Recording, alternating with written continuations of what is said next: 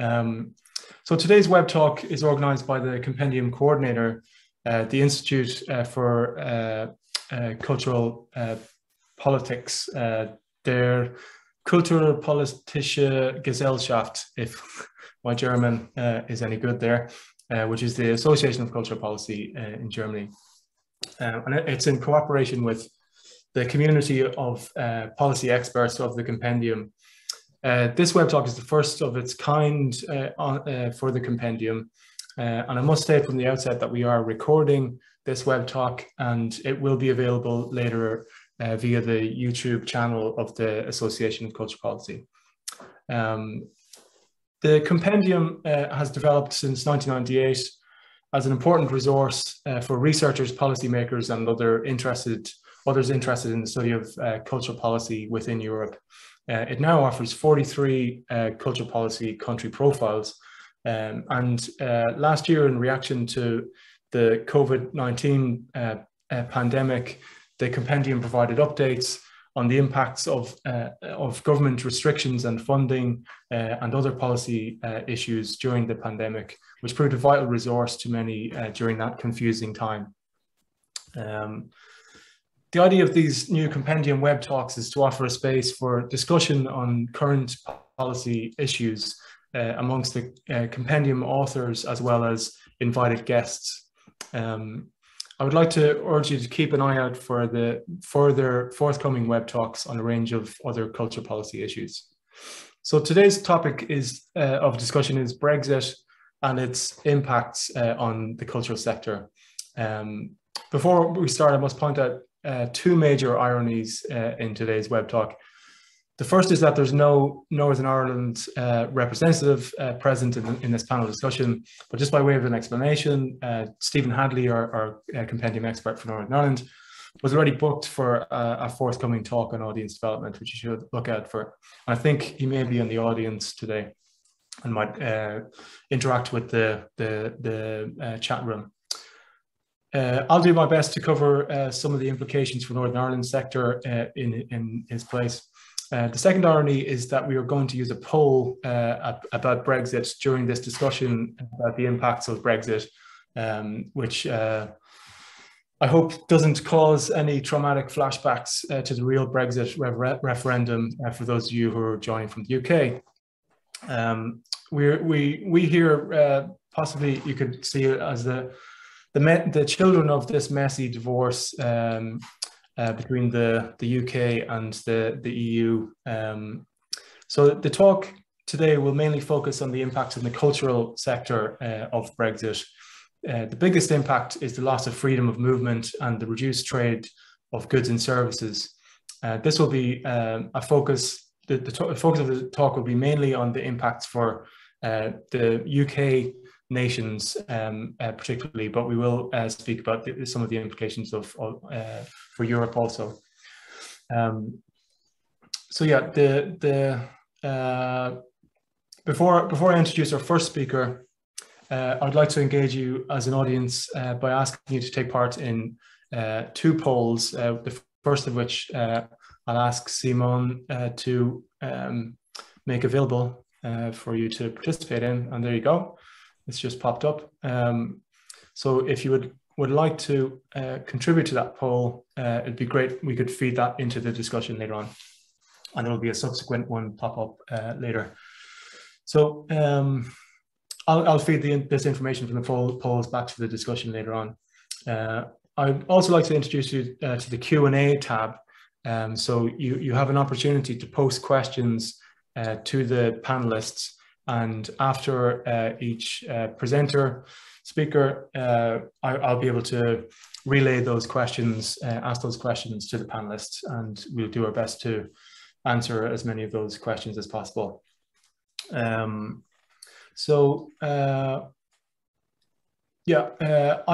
the moderator of the discussion, and I'd like to thank Ulrika and Oliver for the opportunity. But I'm also grateful to them that they told me that I have permission to be a non-neutral moderator. So coming to you from Dublin in the Republic of Ireland, I have a vested interest. I am not necessarily a European neutral on this There's too much close ties with Britain and the UK for that to be a neutral position. So yeah, let me introduce our first two speakers who will speak first about the Brexit impacts for England and Wales, and then the creative impacts for the creative industries across the wider UK. So Rod Fisher will cover the impacts of for England and the UK. So let me introduce Rod. Although for many of you, you won't need an introduction.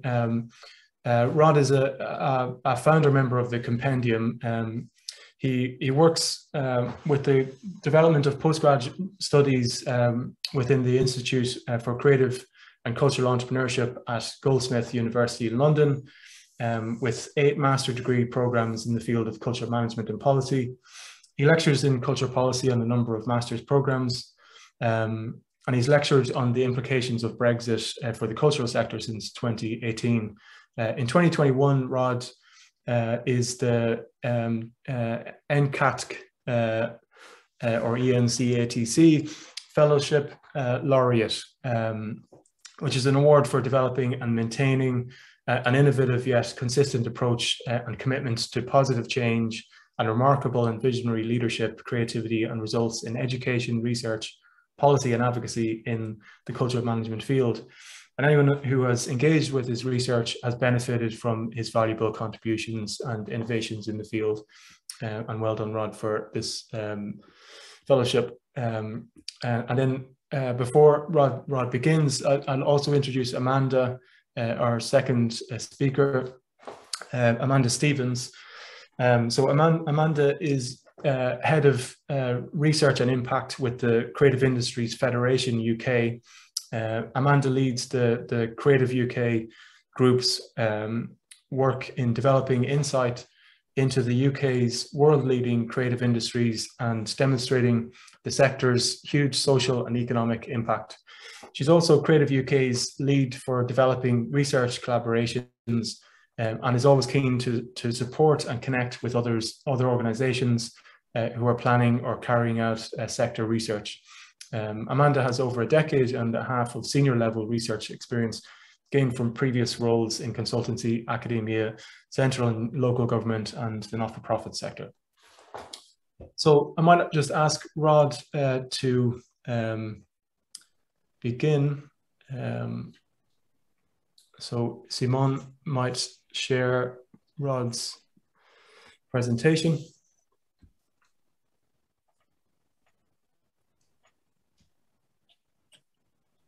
Okay, I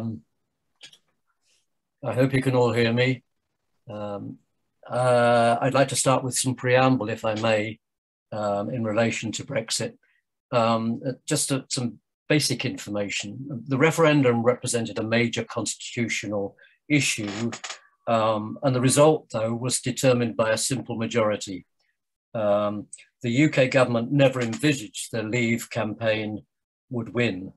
And indeed, the referendum was an attempt by Prime Minister Cameron to stop the internal bickering in his Conservative Party for a decade or so. There were significant regional differences in the voting. Scotland and London voted by a significant majority to remain. There was also a majority in Northern Ireland in favour of staying in the EU. And many people who voted to leave the European Union were unaware of the consequences. And the result was hugely divisive and has resulted in a lot of bitterness, I'm afraid. As far as the government's concerned, the cultural sector appeared to be a blind spot, as was the important services sector as a whole, and many warnings went unheeded.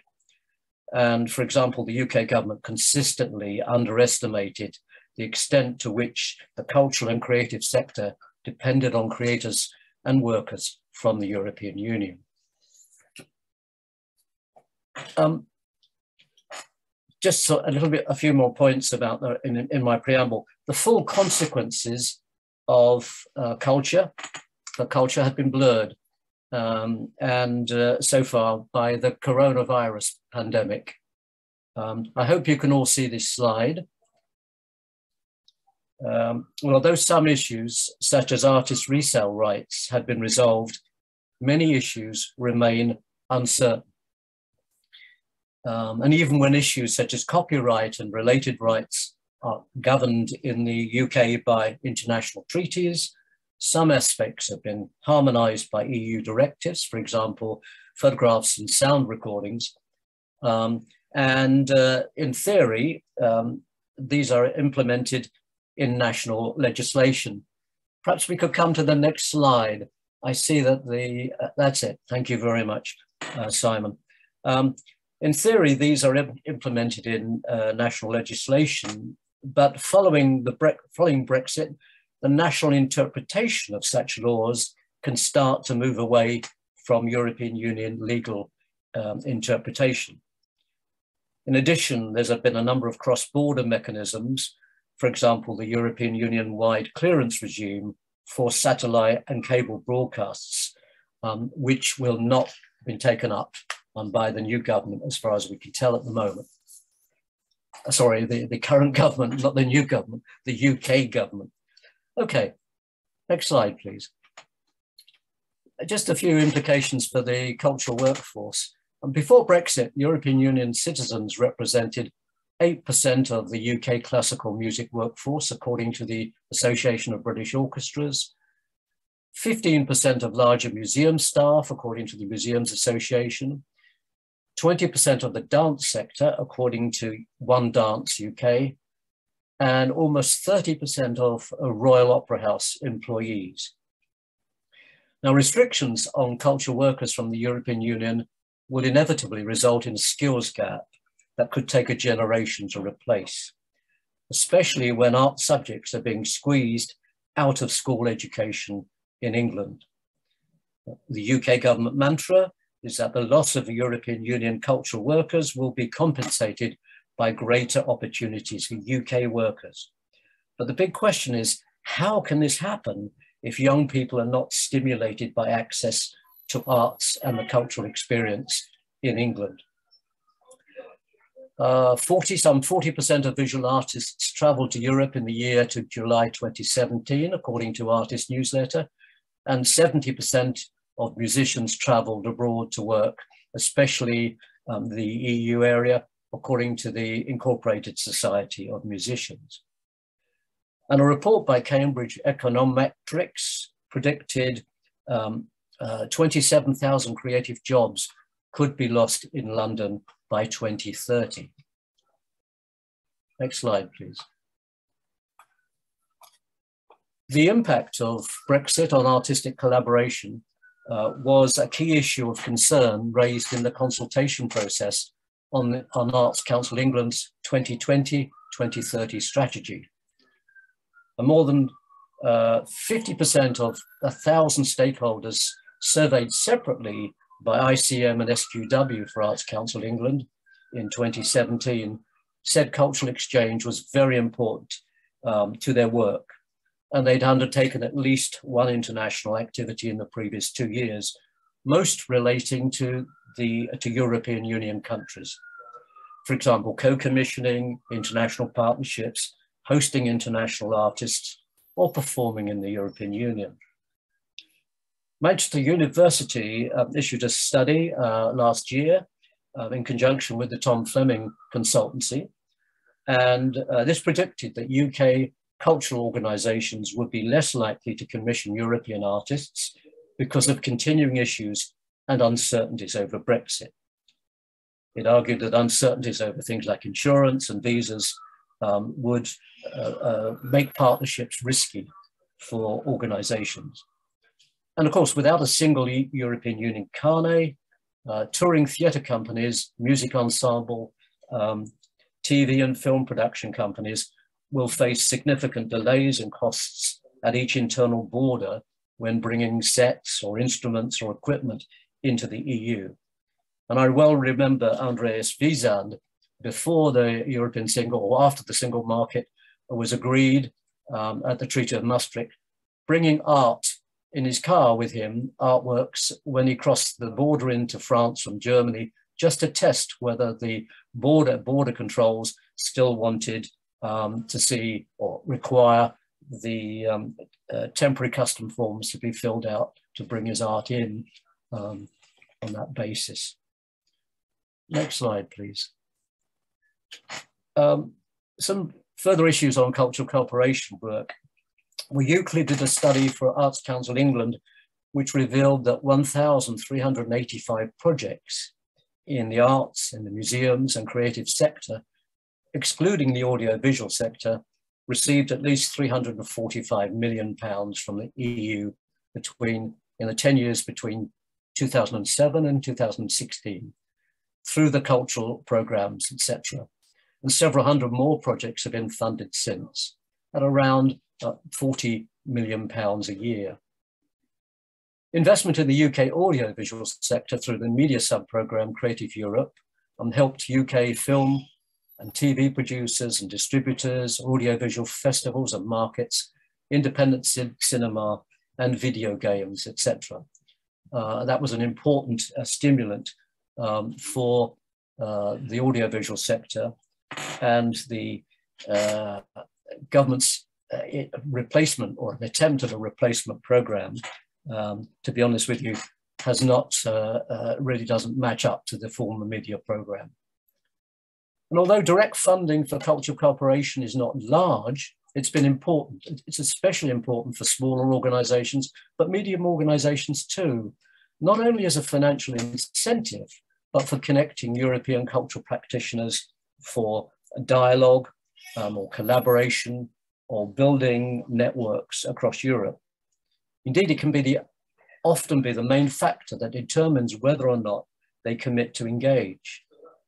Moreover, according to an impacts report provided by Creative Europe Desk in the UK, the programme provided training opportunities, it encouraged digital innovation, stimulated employability, and it helped reach disadvantaged communities in the UK. And so far, there's no indication that the government plans to replace Creative Europe as it stood. Next slide, please.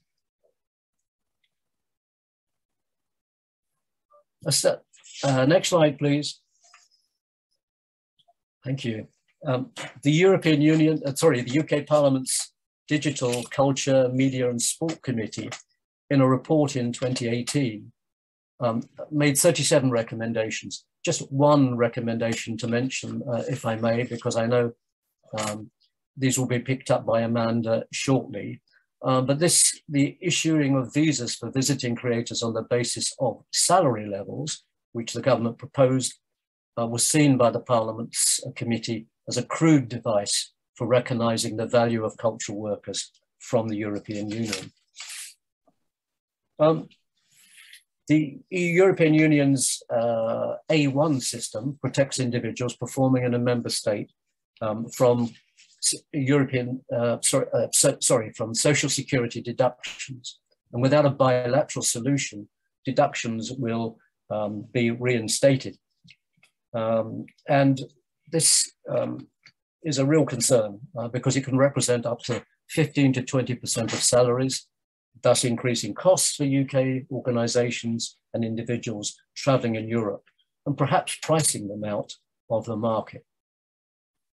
In 2017, the British Council issued a report, Our Shared European Future, which indicated a strong will across Europe for continued cultural engagement with the UK. Indeed, UK cultural organisations are seen as valued partners. And then in a survey for the Observer newspaper of some 50 leading figures in the United Kingdom in terms of their cultural positions, 46 of them considered that Brexit ending free movement would have a devastating impact on the UK's cultural reputation and adversely impact its soft power or cultural relations. Next slide, please. Some brief implications for the cultural economy. Arts Council England report from ICM and SQW indicated that 17% of earned income from theatre companies and 16% of income from dance companies was generated by international activity, much of that from engagement with the European Union countries. And one illustration of the impacts of Brexit in terms of pre-Brexit and a pre-COVID-19 situation. And here, I hope Andrew will forgive me if I just mention a classic illustration in Scotland, and that is the Edinburgh Festivals, which before Brexit and COVID-19 generated £300 million a year from ticket sales, plus spin-offs for the local economy in Edinburgh. And the International Festival, the major festival, engaged something like 2,500 artists, many from the European Union. And almost 50% of the hospitality staff in Edinburgh came from the European Union. European Union sales have helped the UK become the largest book exporter in the world. And following Brexit, the UK is perceived as likely to face major competition from US publishers. And the UK publishing industry also is threatened by a possible change in copyright law that would allow the import of books from overseas without the permission of the copyright holder. And in August this year, almost 2,700 authors raised concerns with government, saying that the impacts would seriously affect the publishing industry in the UK, but also would affect writers' royalties. I'm going to leave you, if I may, in my brief presentation with some reports and further information, which is on this last slide. And you can, you'll see this afterwards, and that perhaps you can follow up some of these reports if they have interested you. So thank you very much. Thank you, Rod, for that really interesting presentation. Many facts and figures in there. We now would like to have Amanda speak on the impacts for the creative industries in the UK. So I think Amanda's going to share her screen. Yeah.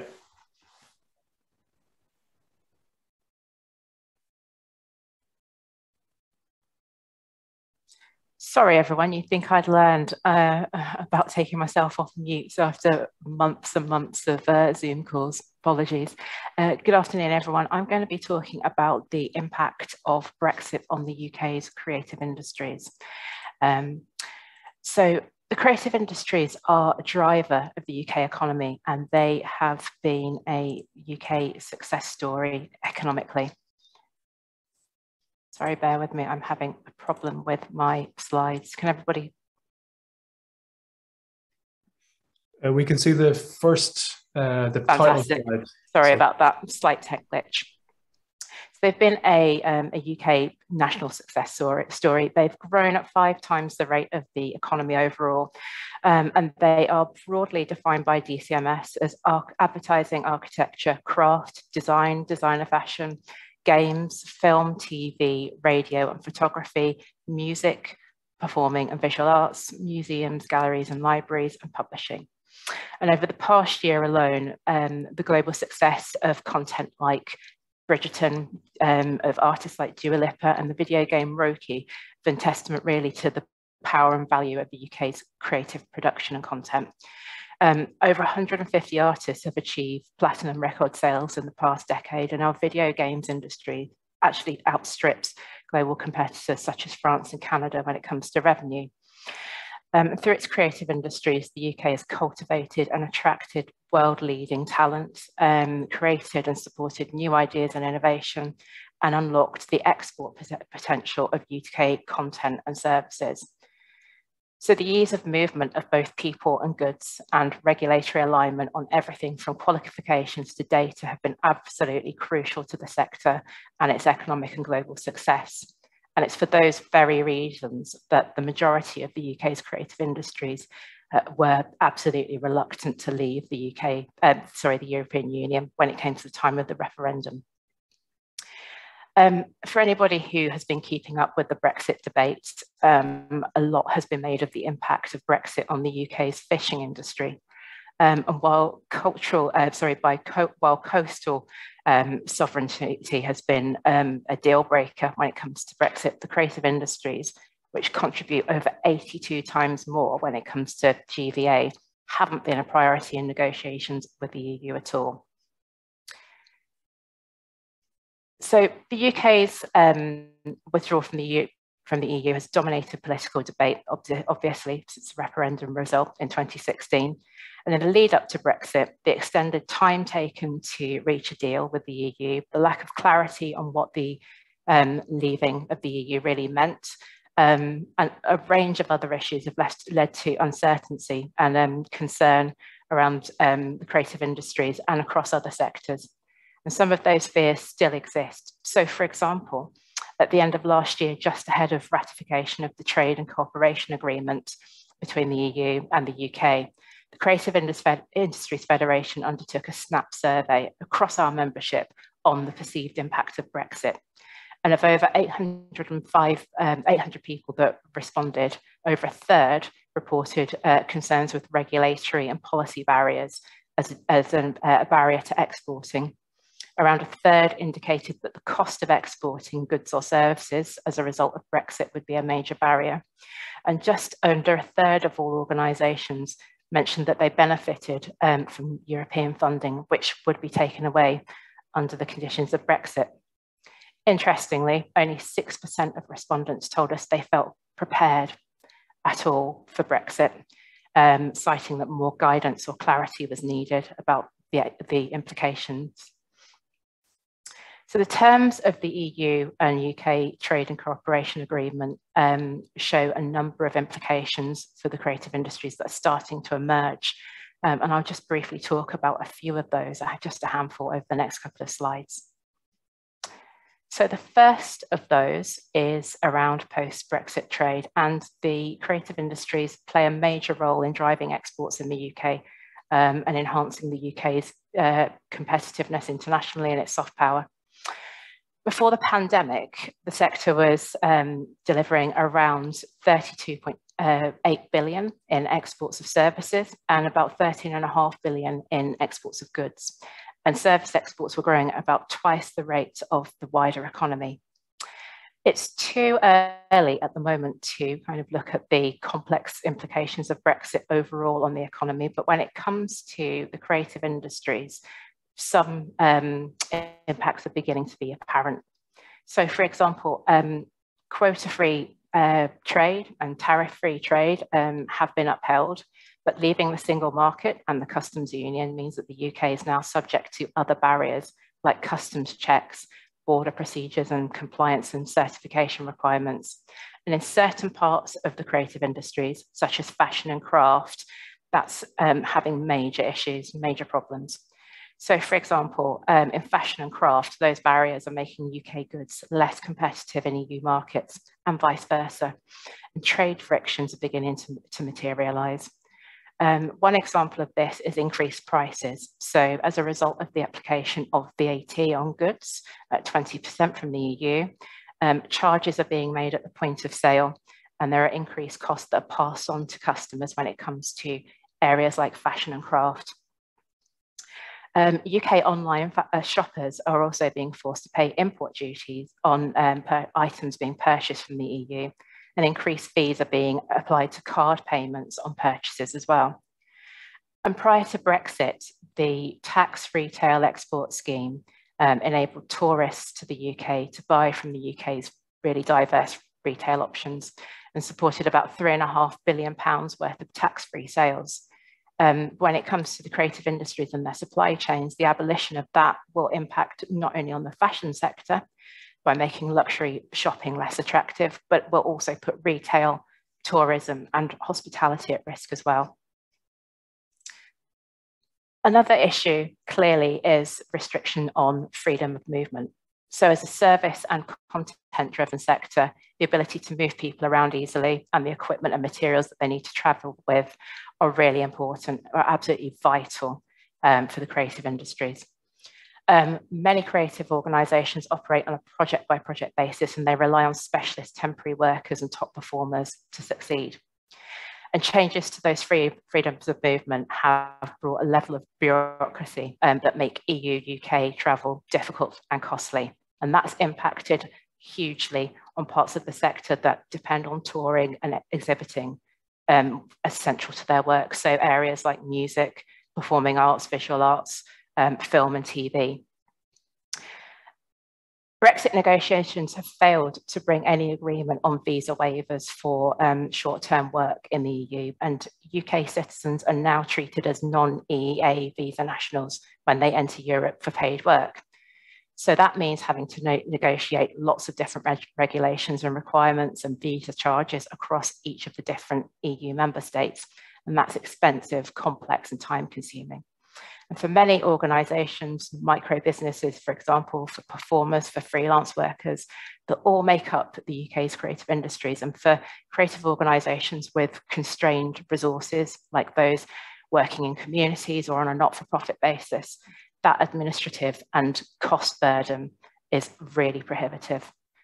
And that additional bureaucracy is already damaging UK creative organisations' competitiveness.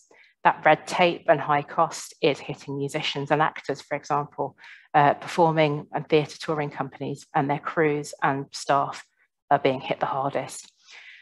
So an example of that in practice is the Association for British Orchestras. They gathered intelligence from their members about a reluctance for EU promoters to book British artists for concerts in the future. And similarly, problems posed by freedom of movement have been demonstrated just this year by issues that the National Theatre have faced. So they've had to shelve plans, for example, their 2021 European tour of The Curious Incident of the Dog in the Nighttime, a major production and very, very popular novel that they dramatised due to obstacles around visas and work permits. And research by Equity, the UK Actors Union, shows that around 2/5 of its members feel that Brexit has really negatively impacted their confidence when it comes to being able to work in the arts and entertainment industry in Europe. Freedom of movement restrictions have made British talent a lot less attractive to European employers. And in that same study, about 1/3 of their members talked about having seen job adverts and casting breakdowns asking for only EU passport holders to apply. My final point is on the loss of EU structural funds. So EU structural investment and investment funds have been transformative for the UK, not just for the creative industries, but actually for communities, where it's come to supporting the development of place shaping, supporting economic growth, and focusing on areas that have the most need, advancing the levelling up process across the UK. The UK's exit from the EU means that our creative industries aren't eligible for those funds anymore, and a huge support gap exists now.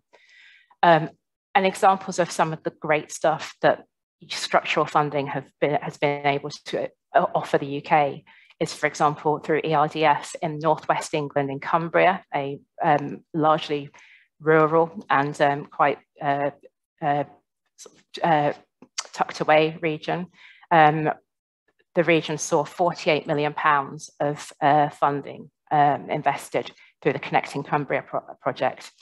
That actually gave 12,500 SMEs broadband access over 2 years, which was vital for the creative industries, supporting games in companies, visual effects companies, architects, graphic designers, and so on to set up in that area. And through European structural funds, 420 businesses in Cornwall were able to benefit from around £1 million of funding to support internships for local residents who weren't in employment, education, or training. And that provided people with an entry point into what in the UK is a really rapidly growing industry that's primed to deliver growth at regional level. So no longer being able to access that funding has really had damaging, or beginning to have damaging, social and infrastructural and knowledge exchange implications for the creative industries. And we really do need a long-term replacement urgently. That brings me to the end of my presentation. In the chat, I'm just going to put a link in, if nobody minds, to a report that we've created at the Creative Industries. It's wearecreative.uk for more intelligence and information on social and economic policy issues around the sector. Thanks, everyone. Thanks, Amanda. That was a great presentation. I would just like to share the results of the first poll, which was mainly about finding out who is participating and where people are coming from and what areas of work people are in. And so just out of like there's 15% are from UK, 75% European Union, and 10% outside of European Union. But I'm just going to post the results so everyone can see, I think. And you can peruse those in your own time. There's a few minutes now for questions and answers. So questions posted to Rod and Amanda. There was one particular question I wanted to come in with from Yashar Hussainli. He made the point about the fact that during COVID-19, especially, there's been increased virtualization with a lot of movement, especially with creative industries and content into an online delivery mode. So he wonders about the prospects of this virtualization in respect to the problems posed by Brexit. I can answer that. Thank you for that question. I think that's a really good point. And that virtualization, I think we've seen increasingly during COVID as creative businesses and creative organizations have had to really kind of rethink how they deliver, be a lot more, I guess, entrepreneurial, and actually pivot the way that they work.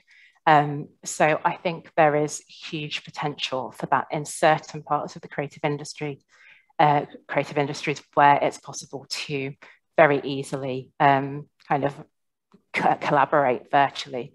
So I'm thinking, for example, in areas such as architecture and design, specifically, you know, that's a great thing. However, when it comes to the performing arts, music, for example, theatres, even museums and galleries, that doesn't work as well. Although it's, you know, we've seen, for example, through the UK's Arts and Humanities Research Council, kind of initiatives to bring virtual events to the wider public during COVID, which has been fantastic, happening more and more.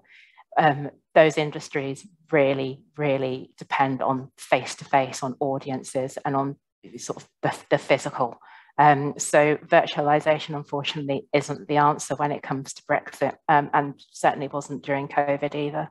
For every part of the creative industry, it can't, unfortunately, be a one-size-fits-all. Andrew, you wanted to come in there?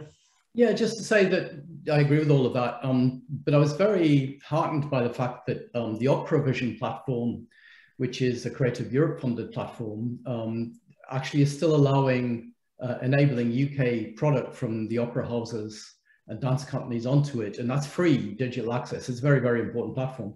So I'm kind of hoping that will mean that the European digital platforms that are so important, that actually UK companies might still be able to put their product onto those platforms and still have access to them, because they're, you know, they're great. I think that's a really good point, Andrew. I do think, however, that access to those platforms is a bit easier and a bit more accessible when you're a touring company, for example, you know, a larger organization. At grassroots level, you know, if you're a freelance performer or a musician, actually being able to share your content, you know, with wide audiences in that way, it's a lot more prohibited. So I think, you know, there are real pros and cons. I don't want to prolong this, but I completely agree with that. I mean, smaller, medium-scale companies are the losers on both the pandemic and digitization and Brexit. But I am hoping that EU moves around supporting the smaller scale around the digital agenda will result in more platforms that they can use. And I'm hoping in turn that the UK companies might be able to participate in that. We have another contribution from Eva van Passel, Department of Culture, Youth and Media in Flanders in Belgium, who says that some aspects of virtualization in the cultural sector have also been made difficult because of Brexit in other parts of the cultural sector. For example, the EU Orphan Works Directive facilitating digitization and further digital uses of cultural heritage, and the legal uncertainty for the GLAM sector in the UK post-Brexit.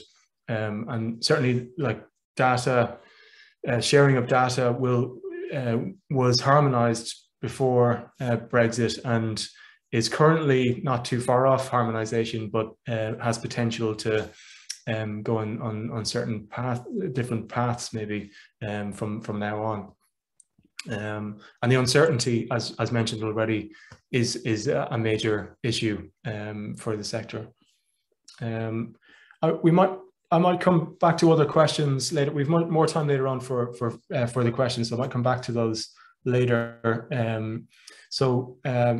Andrew has almost introduced himself there, but I need to do the official introduction to Andrew. So our next speaker is Andrew Ormston. Andrew is going to speak about the impacts for the cultural sector in Scotland in particular. So Andrew has worked in the culture and creative sector for most of his career. He was director of culture in Birmingham when the city launched its first screen agency and has run a number of arts venues. His most recent consultancy work has taken him to Southeast Asia, MENA, and around Europe, including regular roles as a lead expert with the European Commission. Current board membership include Cinema for All, Queen's Hall Concert Hall, Berwick Film and Media Arts Festival, and SURF, Scotland's Regeneration Network. He's a member of the advisory group for Scotland's COVID Community Memorial Programme. So I'll pass over to Andrew, who I don't think is sharing a PowerPoint. Oh, I am, actually. Oh, you are? Okay. Yes. So, well, thank you very much for that introduction. Thank you very much for letting me be here. My PowerPoint is different in tone to the others. Let me do this. Yeah. So, actually, can everybody see that? Or has that made it too big for people's screens now? I'll go back to that. So I thought basically if Brexit means bringing back imperial weights and measures in the UK, then I could actually use parchment for my slides. It seemed appropriate. This proverb is an Indian friend came across this old English proverb on Twitter the other day. He who votes leave but cannot drive makes the whole village walk, which I thought sounded very appropriate. It has particular relevance, I think, to Scotland with its overwhelming vote to remain in the EU, as Rod has pointed out. I think it was 63% of us did that. And we're the only country in the UK with a consistent trade surplus. So we're hurting badly from Brexit. Remember, Europe is the primary trading partner for Scotland's cultural goods and services, not English-speaking North America, as quite a lot of people assume, I think. And I'm not actually going to dwell on the technical issues very much, because for me, technical fixes and technical issues, there needs to be a treaty between the EU and the UK, not only agreed, but implemented. And there isn't. We have a treaty agreed, but we don't have a treaty implemented. So reaching agreements on technical fixes is a bit unlikely for the time being. And also, we're a sector, the cultural sector and the creative sector, it's based on trust. I mean, our relationships across the sector are based on trust. It's the basis of our work, and trust is in very, very short supply between the UK and the EU right now. Also, as been mentioned, our fundamental problems concerning freedom of movement and circulation of goods and services, they're actually shared with most other sectors, from fishing to automotive to agriculture. We're all in the same sort of boat when it comes to these issues. The word carnet, I used to say carnet until I'd listen to Rod there, may now send shivers down the spine of your local orchestra's touring manager, but they're hardly alone in that. This is a big shared problem. And the era of each sector arguing to be a special case failed. And it's over, I think, really. That said, there may be a chance that the research industry's current lobbying for UK participation in Horizon 2020 may succeed. And there is an outside chance if that did succeed that the floodgates could open for other sectors. But I doubt it at a time when Westminster is making such warlike noises and seems to have no intention of implementing the withdrawal agreement.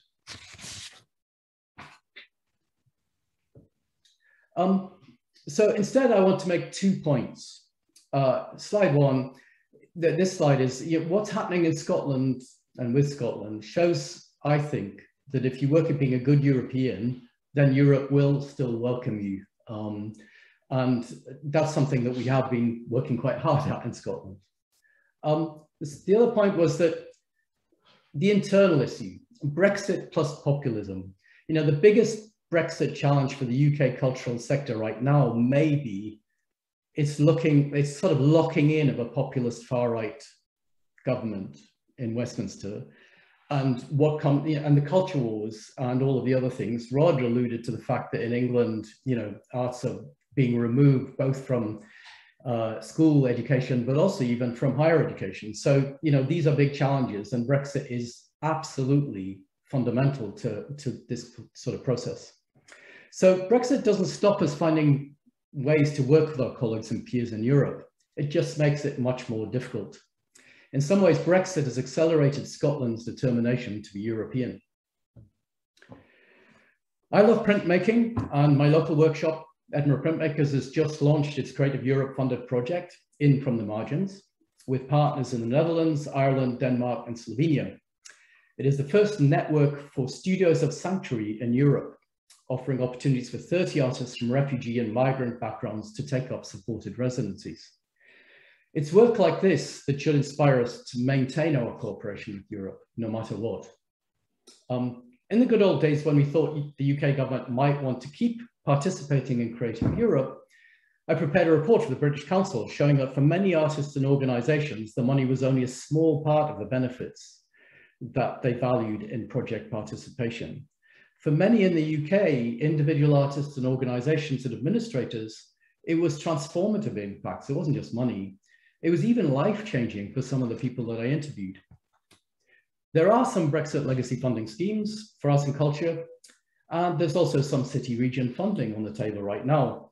But just as Amanda said, these are a pale echo of the transformative impact of Creative Europe or Erasmus and the strategic impact of European structural funds. In fact, today I read some newly published figures. It just shows how minimal the current funding going out into infrastructure across the UK is compared to the impact of structure funds.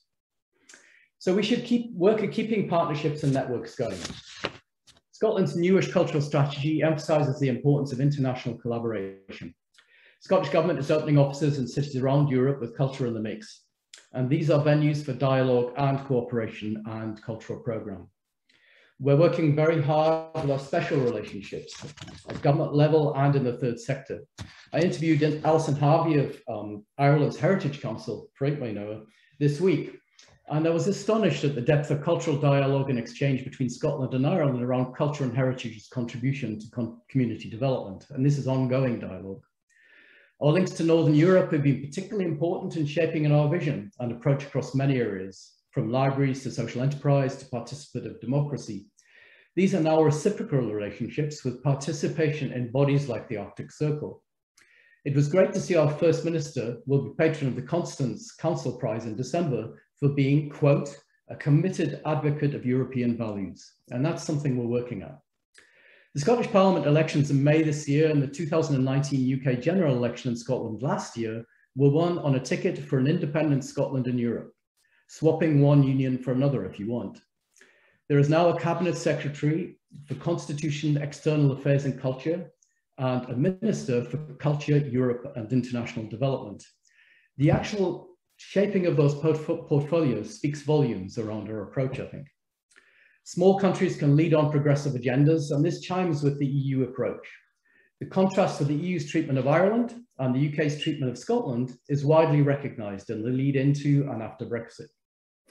We have had 14 years of political stability and policy development in the Scottish Government and in our cultural policies, and we can think long-term based on our new cultural strategy. We can also learn from the EU's growing awareness that culture is at the heart of international relations and cooperation.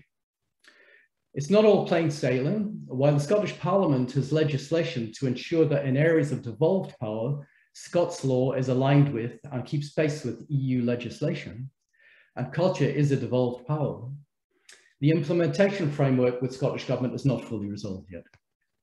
Also, when it comes to culture and creativity, ending in freedom of movement is the killer. And there is only one way for us to fix that in Scotland.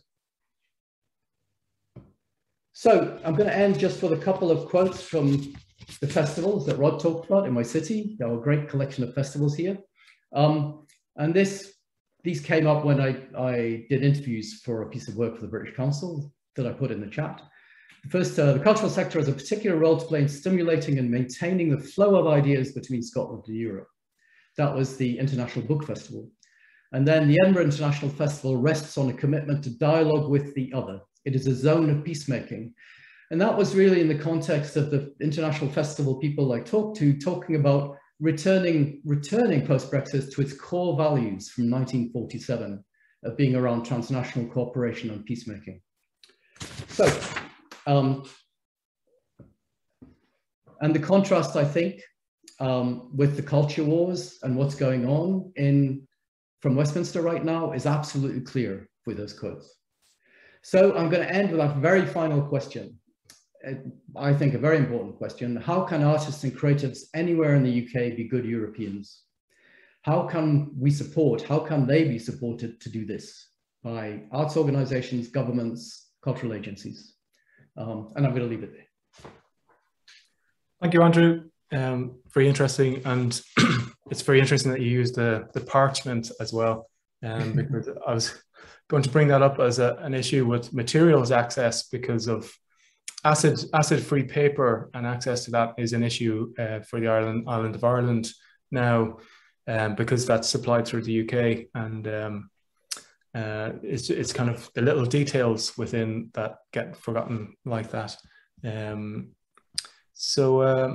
Yeah, questions. We had one invader there that asked a weird question there, but other than that, I was going to come back to some of the questions that were asked or posted in advance of the talk, maybe. So, and this would be more to Andrew, maybe initially. So, how can mobility issues for artists be addressed, and equitable employment opportunities in the cultural and creative sectors provided given the restrictions? So, mobility. How is there anything practical or that policymakers or cultural policy experts can advise in regard to how do we get around these current problems that we're facing?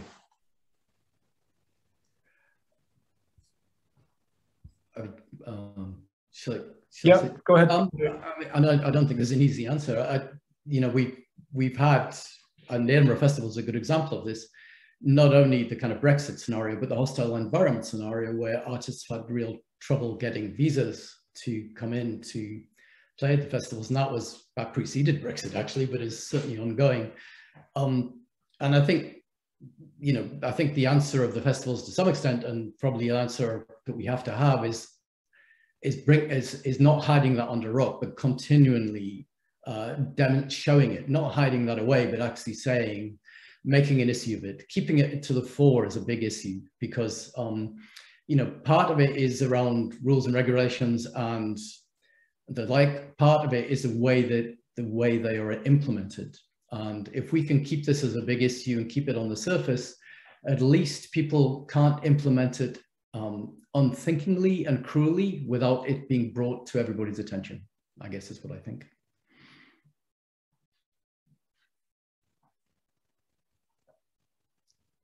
You're muted, I think. sorry about that. Yeah, I kind of felt similar when Rod was talking about the creative Europe problem and the fact that it was overwhelming support from the sector to remain within that program. So there's obviously a need to lobby within the UK for the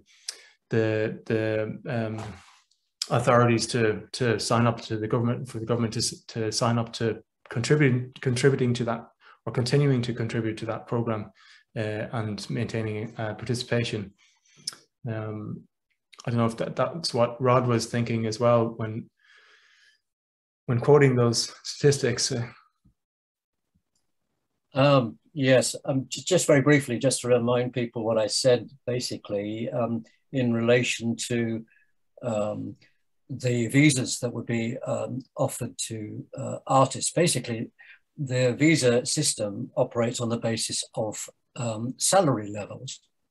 And we know that the artists and other creative people don't necessarily have huge salaries. And so, as I said, the Parliament's DCMS committee said that approach is a really crude attempt at valuing cultural workers. But I'm afraid it's very much in line with the government's concern in relation to not just the cultural sector, but other areas as well, in relation to salary levels. And again, this was warned not just by the parliamentary committee, but in other areas as well. But the government seems fixed or fixated on this notion, if you like, of keeping people out unless they're high earners. And I think that's very sad. We thought it might be possible to get special exemption for the creative sector, but so far that's completely failed, I'm afraid. I think on a practical level as well, just to build on what Rod has said about this, a kind of notion of keeping people out, there's a burden on employers as well and on organisations. So if you are looking to bring in creative talent from overseas now, there's the burden of sponsor licenses and various application fees and surcharges, and also surcharges on creatives who, you know, as mentioned, don't earn an awful lot of money in many cases, like, for example, paying for NHS treatment. So it really does feel very kind of prohibitive and exclusionary as things stand at the moment. If I could just add as well that you know, this debate started off as a skills debate. People were kind of going, oh, it's terrible, we're going to be short of these specialist skills in games development or whatever. In fact, the biggest impact in the cultural sector right now is probably just not having enough people. You know, I'm on the board of a concert hall and various other things. You know, it's getting people to run bars and be front of house. And, you know, this is a general problem at every level of the sector. And, you know, it can't be resolved by having sophisticated point systems and salary thresholds. Absolutely. That's something I totally agree with you on that, Andrew. We very unscientifically recently, but ran a snap poll with the Creative Industries Federation membership around skills shortages, and we're seeing kind of persistent skill shortages across the sector at the moment. And, you know, it's one of the reasons is around freedom of movement. So, you know, something definitely needs to be done to address that quite urgently. We have a few more questions in. Firstly, Jean Cedric of the French Culture Ministry has asked, or he has made the point that he thinks that we could also ask about the impacts for the EU. Obviously our focus has been the impacts within the UK, and we pointed that out at the start. And I think it's something that we may have to come back to again to discuss further, but it also has been pointed out by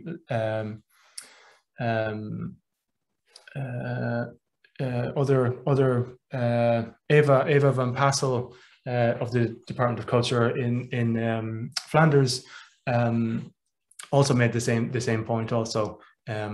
So yeah, it's definitely worth pointing out. Peter Jenkel also mentioned that the media in Hungary is full of self-praise of the government in achievements related to culture. What do Brexiteers jubilate about? He's asking. But I think it's that those restrictions on movement, isn't it? Maybe. Andrew. Yeah, I mean, in terms of the EU thing, you know, a lot of the people arguing for Brexit in the cultural sector that I came across were saying we think our relationship with the EU restricts us from developing our relationships elsewhere in the world.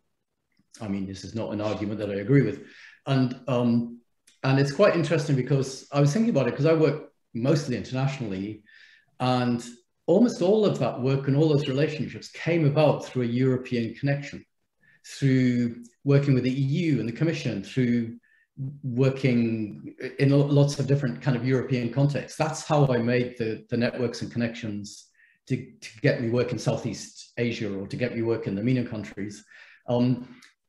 And so if other people are having a different experience of being able to bypass the EU and somehow they've suddenly got a great burgeoning of work in Africa or wherever, I don't know about it, but it may be happening. But there is a sort of implication, an aspiration of the Brexiteers that they would bypass Europe in globalization and global relationships. And I suppose if that worked, that would have an impact on the EU, I think. But I don't know if it would work or not, really.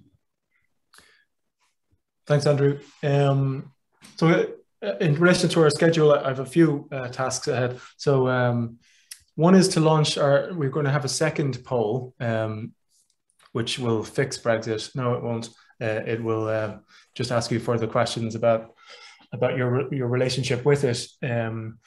But the second task is to speak briefly about Northern Ireland and the implications for Northern Ireland. So I might begin with that, and then we'll come back to Q&A thereafter. So Northern Ireland and the Republic of Ireland Protocol is the legislation within Brexit, I guess, that governs the special relationship of Northern Ireland within this new arrangement between Europe and the UK. So it allows Northern Ireland continued participation in the EU customs union and single market for goods, notwithstanding the UK withdrawal from the EU. It also recognises the Good Friday Agreement and the citizens' rights in Northern Ireland to a Republic of Ireland passport as well as a British passport. So there's a quite a unique situation in Northern Ireland in relation to in their relationship to Brexit. Northern Ireland voted overwhelmingly to remain in Europe, but I'm not sure whether if we had another vote on it, whether we would have the same results given the changes in the politics since. There are real concerns from the sector around the future of access to European funds, such as the Peace Funds, Ireland Funds, and there were commitments from the UK government as well as the European Union to commit to those programs like Peace 4 and Interreg and other such funds. Creative Europe is interesting in that Northern Ireland will be regarded as a third country in application, so they can continue to contribute, but there is a bureaucratic kind of or administrative burden to having a third party within those applications, and they may be less attractive as partners within those, and there's a fear around that. And the regional development funds was a major boost to the sector right across the board, and there's a real fear about the loss of access to regional development funds. So there's also a number of issues with ATA, Carnet or Carnet, whichever we decide is the correct pronunciation, and things like cabotage and social security issues as well, around freedom, people moving between states as well. So there are lots of very particular issues, but most relate to movement of people and movement of goods and services. And an interesting one is the museums sector is highly reliant on the regional development funds, and a lot of the museum sector has been built upon those funds. So what will replace those funds in future developments? There's a number of programs that are in fear of losing funding to continue. So yeah, funding is an issue. Visas are an issue. It's not there's not free movement between the Northern Ireland and UK. There are bureaucratic issues and in that process that create frictions, I guess, within the movement, and the protocol doesn't solve all of those issues, certainly.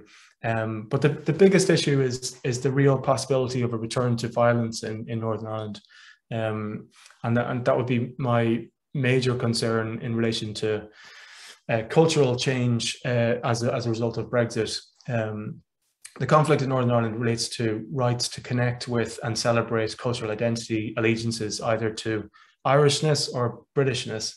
There was a total denial of this reality in the British political debate when the Brexit vote occurred.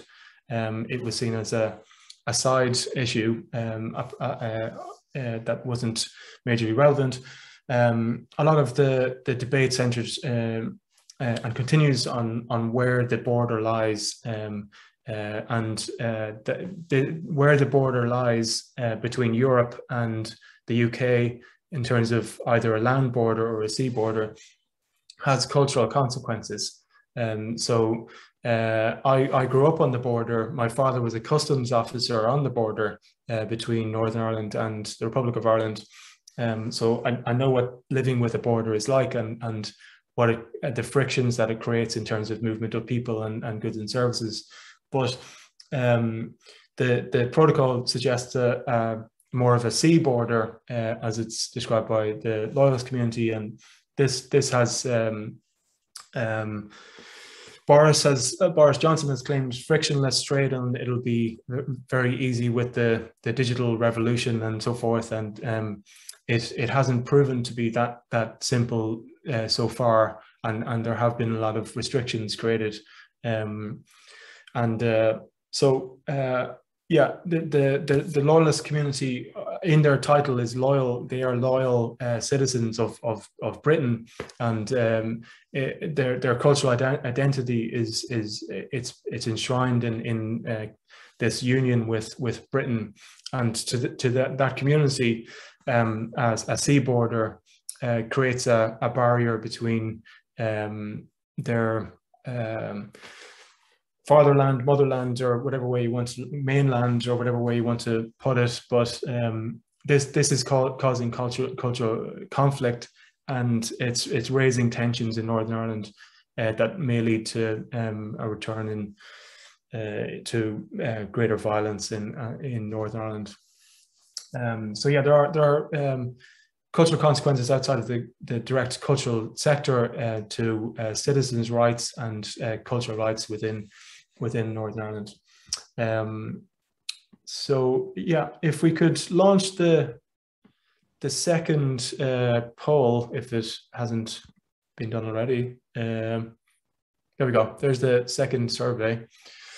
So if participants could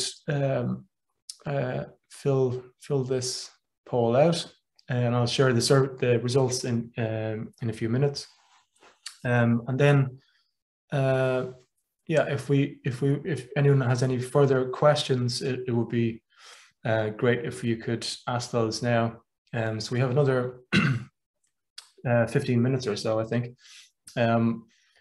So one question I wanted to come back to was from Lena Kirschensteiner, who was asked, you've already touched on this subject, but I would like to know a little more about the copyright and fair remuneration challenges for creative workers in the UK. Would anyone like to answer that?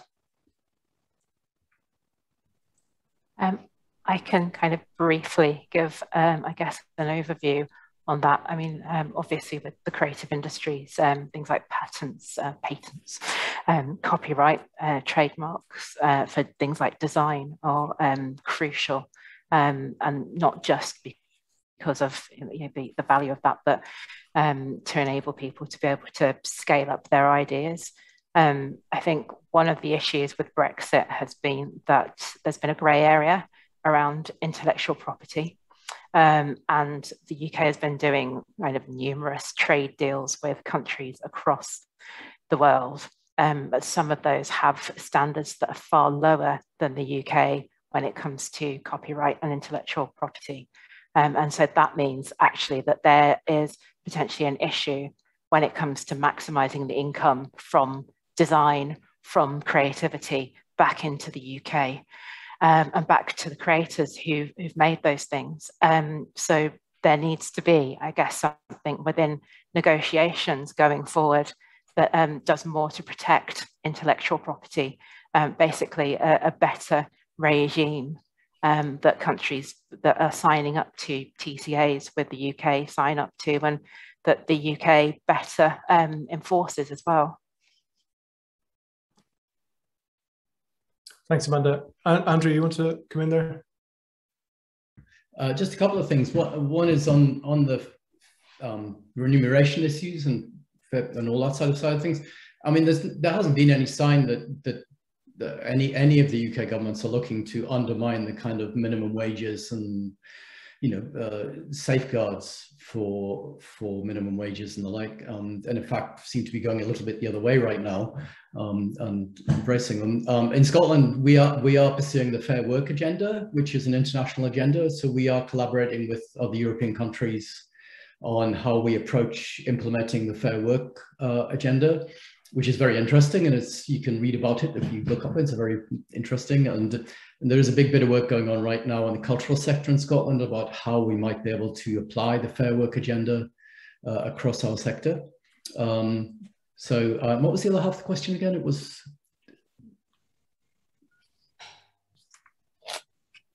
So it's on fair remuneration challenges for the creative workers. Yeah, and there was another bit to the question as well, I think. So the first part was about the copyright. Oh yeah, I mean, I think the only comment on that is, yes, I think there are concerns, but I mean, personally, my observation would be that I think the EU and the UK are less far apart ideologically on copyright than some of the other areas around culture. It's not a coincidence that we're not in Creative Europe or Erasmus. It's a cultural decision. It's driven by an ideology, whereas I don't see that big difference between the EU and the UK on issues of copyright and ownership. There's another question from Andre Swacker. Did COVID-19 pandemic change the opinions and attitudes to Brexit?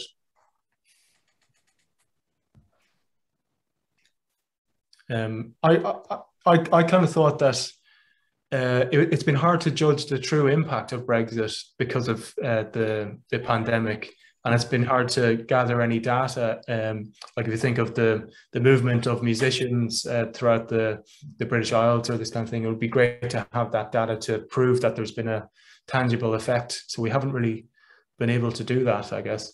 I'd agree with that, Parek. I think, when you look at the economic impact of, recent times on the creative industries, it's really hard to tell what the line of delineation is between COVID and Brexit.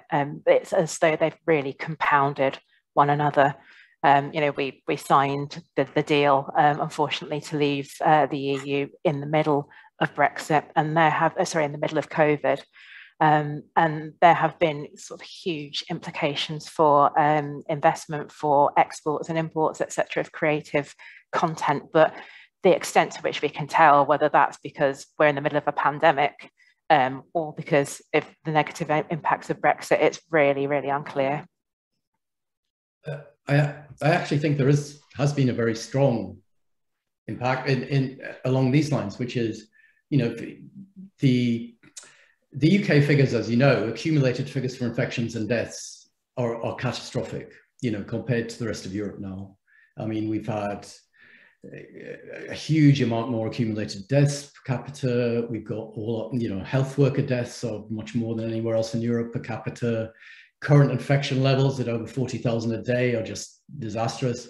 So, and that's to a degree because of Brexit, because we were removed from a pan-European approach to it and adopted this rather strange kind of herd immunity thinking, which is still there when it comes to kids, for instance, in the UK.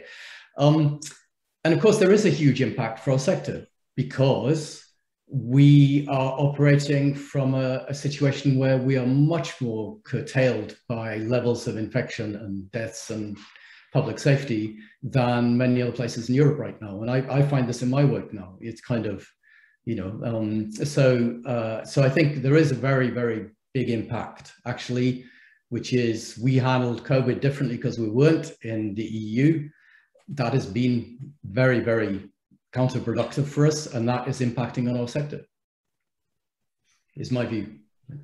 Eva van Passel, before I hand over to Rod, Eva van Passel has made the point that she agrees that it has made it more tangible, the impacts of Brexit in some regards in relation to EU free travel with different jurisdictions having different rules around restrictions and movements of people because of the pandemic. But yeah, Rod, you wanted to come in there? Yes, I was simply going to say that, as I said, I think in my presentation, the situation with COVID has masked the real impacts of Brexit, and the government hides behind that, basically saying, oh, well, it's not the effects of Brexit, it's the effects of COVID. And of course, we know that the government's approach to COVID anyway, it's basically, we say in the UK that it's always around kind of closing the stable door after the horse has bolted, to use a UK expression. And I think until the COVID situation has been ameliorated, at least, we're not going to really understand the real impacts of Brexit, which are serious, as we've all tried to point out. And it's very sad, because just as COVID has divided the population in terms of whether people should be vaccinated or not, Brexit has really, really seriously divided attitudes. And I feel very sorry. I mean, I can't remember in my lifetime such division as has occurred around Brexit. And also, some of my European friends who live in London, for example, do not feel welcome here anymore, because this attitude, which has been stoked by the Leave campaign and by some of the media, has made us a country which is not as kind or gentle, if it ever was, today. So it's an alarming scenario, I think, for the immediate future. Before I wrap up, we can't leave on that negative note. No, I'm sorry. Who's going to offer the light of hope here? Either Andrew or Amanda or Rod. Both of us probably have something to say. I mean, mine was, as I said in the presentation, I think just because there are so many barriers in the face of our cooperation, if we're determined to have European relations and work with Europe, our colleagues in Europe, and we will find ways to do it, and we are beholden to do that for all sorts of reasons. So we should be working hard, and I think we have to do that in the light of day. We don't do it behind the scenes. I think we should be very upfront as a sector and pursue that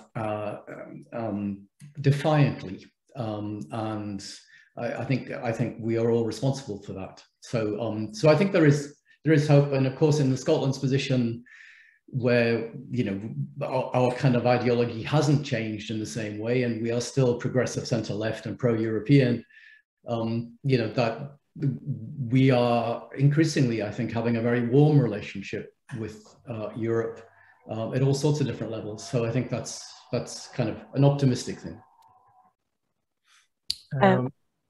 I was just going to say I would agree with Andrew on there. I think there is hope. I think the creative industries are fantastic when it comes to innovating and doing things differently. We've seen that during COVID, where you know, the creative industries and, you know, the cultural sector kind of changed the way that they work in order to survive.